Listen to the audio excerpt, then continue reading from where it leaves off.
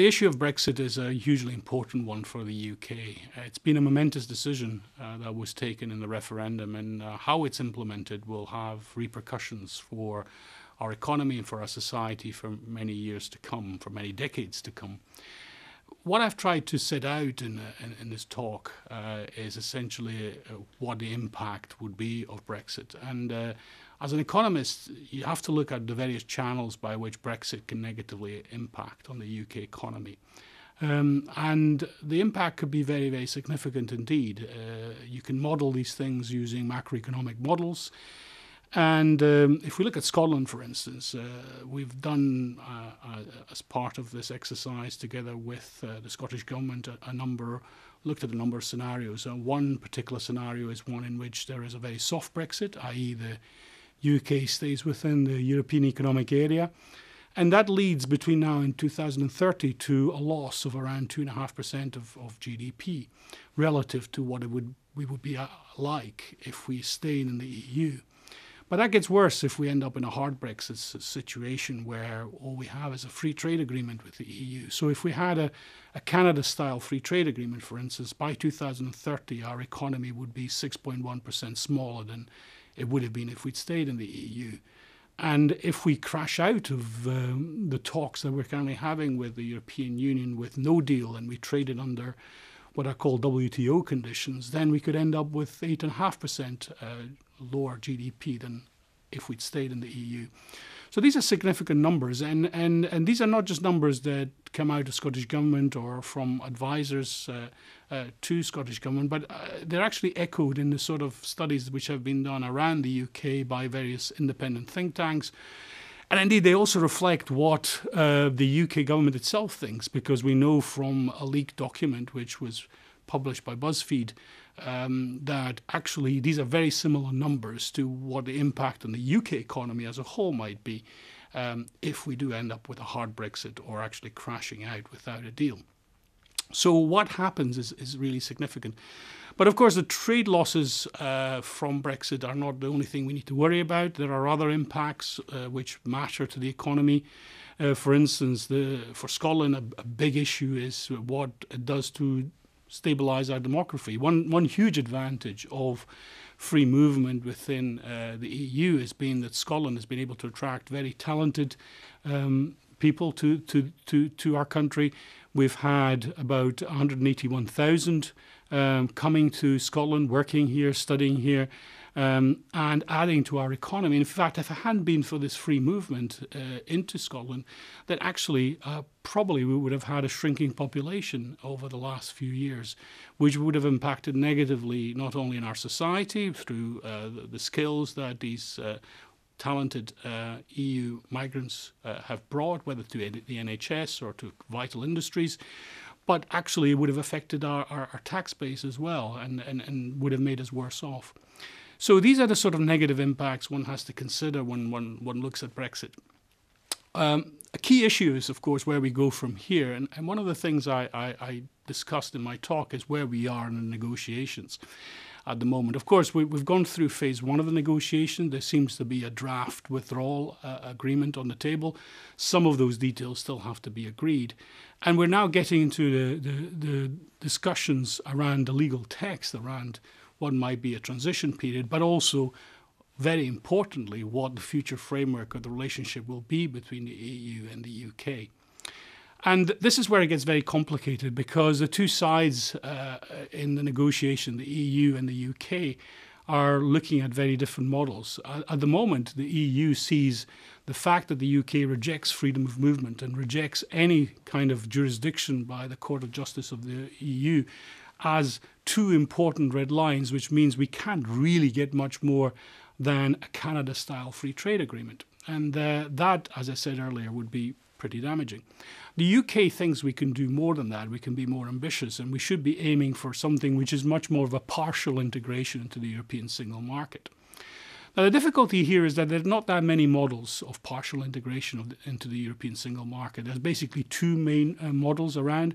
One is the arrangements that the EU has with Switzerland, which is based on a whole set of bilateral deals. And the other is the arrangements that they have with the Ukraine and with the Eastern neighbourhood countries.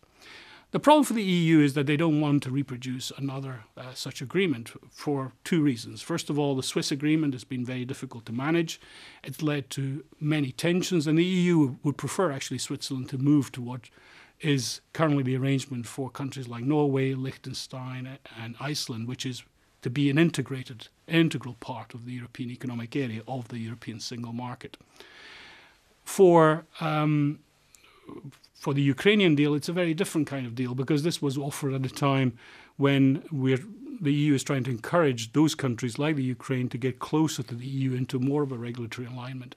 So from the EU's perspective, it's difficult how they might want to offer that to a country like the UK, which is potentially aiming to diverge in regulatory terms, at least for some sectors from the EU.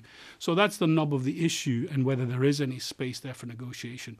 The UK would like to achieve that and would like to find some sort of hybrid model that would allow it to continue to trade in key sectors for us, manufacturing, where we have integrated supply chains with the rest of Europe, or financial services, which account, with all services, account for 70 to 80% of the UK economy. They account for 40% of our export. It's absolutely critical that we continue to have unfettered access to the European market. So from the EU perspective, this is the key element. For the UK perspective, that's the key element of our negotiation. But there's many other issues which might prevent us from reaching an agreement, apart from what the shape of the future framework might be. One of the really key technical issues in the moment is how do we resolve the conflicting aims of the EU, which wants to ensure that the UK adheres to its commitments under the Good Friday agreements, to have essentially no border for goods and people, no hard border between Northern Ireland and the Irish Republic, and the UK, which is trying to achieve whatever is the best arrangement, which allows us to exit the single market and indeed not be part of the EU customs union whilst maintaining that open border. And the UK and the EU have very different visions of how that could happen. The UK thinks there may be technological solutions that allow us to achieve that. The EU thinks that the only way to do that is through regulatory alignment between the whole of the UK, if possible, but perhaps Northern Ireland, if that's not possible as a backstop, and the Irish Republic. And that would not be acceptable to the UK. So the Irish issue is actually one of the key issues that may actually create real problems for the current negotiation. Where might we end up? Well, there's basically three scenarios here where we might end up. The first one is that there isn't a deal on a withdrawal agreement, or indeed, and therefore not even on a transition. I think that's less likely now. I think the two sides are very likely to proceed at least at the transition or implementation phase, given where they got to this far, even if they can't resolve the Irish border issue in detail, or indeed they certainly will not have come to a future framework agreement by October. So we may end up in a situation where where you end up in October, by the time that the deal needs to be put to the EU 27 and to the UK, in a rather fuzzy situation where not everything's been nailed down yet. We move into the transition phase, and some of these issues then become apparent after we've left the EU. So after March 2019, and at that point, there is still a chance of a cliff edge. So that's a pretty negative scenario, because we would not be in the EU, we would not be in a very strong position to negotiate at all at that point, and we would have to presumably just take the terms that were offered. The other possibility is that a withdrawal agreement is agreed, a transition phase is agreed, and we find during the transition phase that we can come to some sort of free trade agreement with the EU, perhaps one that's enhanced relative to what is currently on offer to Canada and South Korea, which allows some partial integration into the European single market. And that is, of course, what the UK would like to achieve. But the EU at the moment would find that more difficult to accept, given how it conceives of the European single market. The third possibility is that actually we could end up in a soft Brexit. And that would be achieved probably if we move to a transition phase. There is a withdrawal agreement, there is a transition phase agreed. We could end up in a transition where it becomes obvious that there are no solutions to the problem of the Irish border. There are no solutions to a partial integration to the European single market. And the transition then gets extended beyond the end of 2020 to say beyond the next UK general election, and at that point the UK accepts that we need to have a very much closer relationship of full integration to the European single market, of full regulatory alignment, but then it involves us accepting many of the other conditions of that, like free movement or some variant of completely free movement.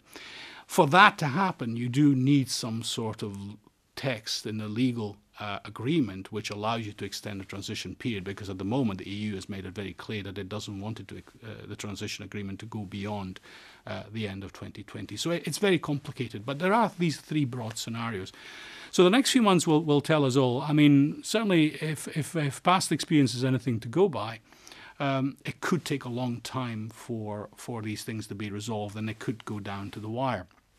From my perspective, I do think the only type of Brexit which would impose least damage on the UK and indeed in Scotland would be one where we stayed part of the European Economic Association and we stayed part of the customs union.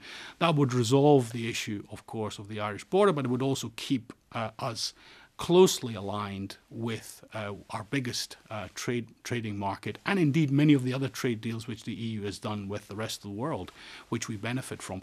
In the case of Scotland, it would also have this huge benefit, and not only for Scotland, also for London. It would have, and many other parts of the UK would have the benefit that we would continue to be able to have free movement, and therefore the access to that vital talent that actually helps our society and our economy going.